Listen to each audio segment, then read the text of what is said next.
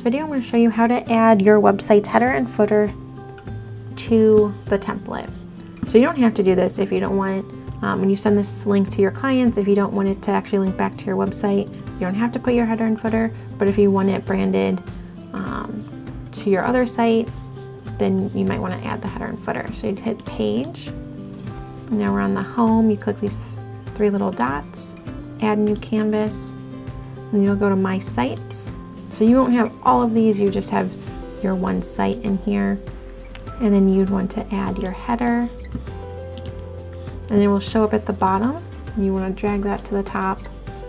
So now my header is there, and now we'd want to add the footer as well. So same thing, go to my sites. And then the footer's already at the bottom. So then you'd want to do that as well. And then you can delete this footer delete. Make sure you delete that. And then if you wanted to change the colors to your colors as well, you'd go to Site, Design Settings, and then you can input your colors.